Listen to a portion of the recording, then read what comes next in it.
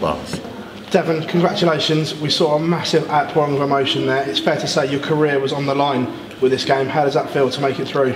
Ultimately, it was never a thought in my mind that I would have lost. Not disrespecting Wayne Jones, but I thought that the way I was practicing and the way I prepared, I came out in the game and I led 2-0 and I cruised a bit at that point and I took my foot off, relaxed a bit, and that was the mistake. And it's not the first time I've been at that point, and yeah, I think it's a rookie error, a schoolboy error if you must. But in the end, I felt like I was always in control of the game, and I thought that when I won the bull, I thought if it goes to 2-2, I just need to have a shot at the double, at the winning double.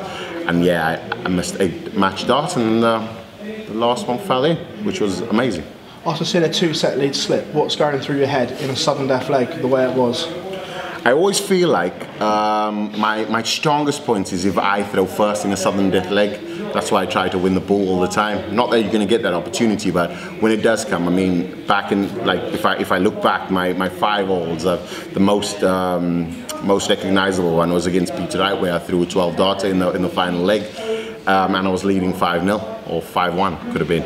But I'm saying that in the end, I always back myself to get first to a double when it comes to it, because the African warrior, you know what I mean? We survivors, we fight till the end. So yeah, I feel like I was always in command. But when I missed the first tee, I thought it was curtains. I apologized to my wife as she was sitting there looking over and just like with a kind of looking, and I just said like, I'm sorry, because I felt like Wayne Jones would have taken it out. But in the end, I'm over the moon to actually progress. We all know your tour card was on the line if you'd have lost this game.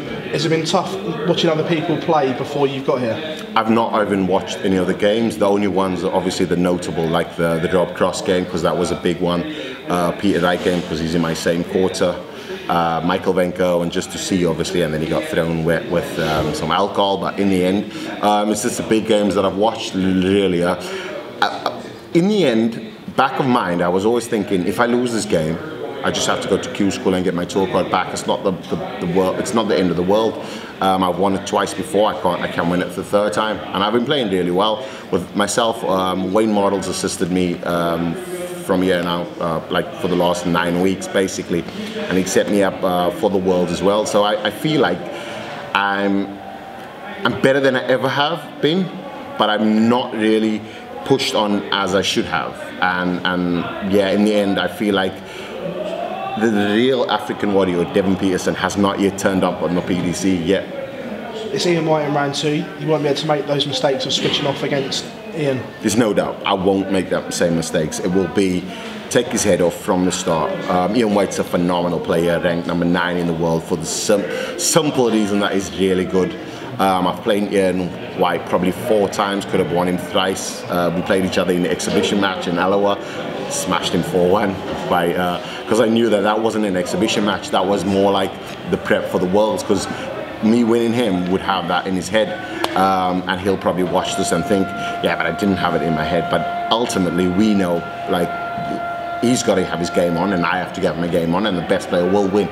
The rankings don't matter at this point in time. I mean, Peter Wright ranked 3rd, lost to Tony Alcinas. I don't even know what he's ranked at the minute. And for me itself, and Tony Alcinas, all respect to him, has always been a top Spanish player, but he's never been a world greatest and taking out Peter Wright. So I think that ultimately you look at this the world champs, and with the shocks that we've had, and like in past, and what will come still. Yeah, it's still anybody's world champs. Like Gary Anderson is favourite, fully understand that. Michael Venko, and he's ultimately world #1 and also favourite.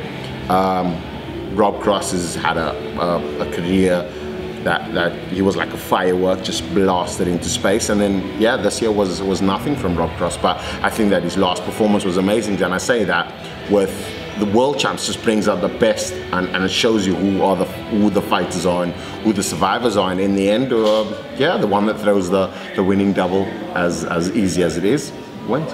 Much as we talk about the draw, you're in that bottom half. You've said that you know Peter Wright has gone out. Do you think you have the game to go and cause problems and maybe get to a world final? 100%. Whilst I'm still in the tournament, I mean, I would be a fool to not think that I could get to the World Final.